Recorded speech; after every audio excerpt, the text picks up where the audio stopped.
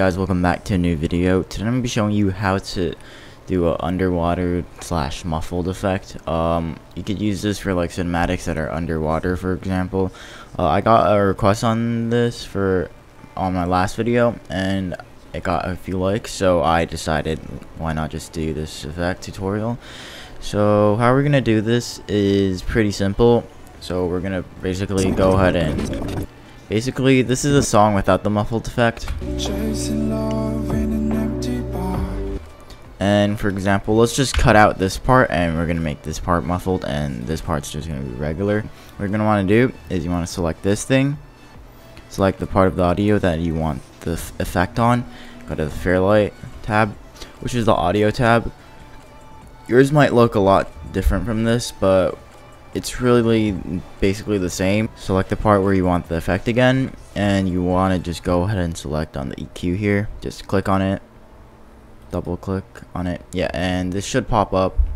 And what you want to do is you want to drag number 5 and number 2.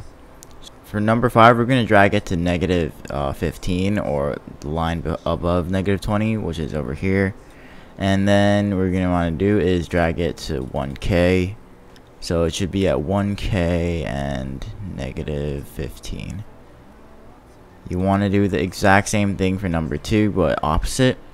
So what you're going to want to do is go to 500, drag number 2 all the way to negative 15 and 500. And boom. This should be how the effect will work. And what we're going to want to do is just close it.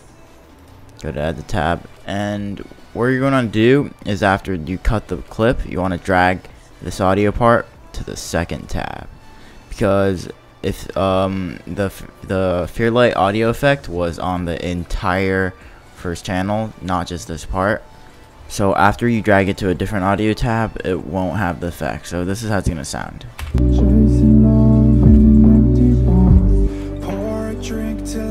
So yeah, that's pretty nice. So you might want to have like I don't know, you might want to have this effect on for like underwater cinematics or just cool effects. It works really well on the mass transitions. When you put this effect on the mass transitions, I've seen a lot of people do that, and it's really cool. So yeah, I hope you guys enjoyed this video. Hope it will help you out, and peace.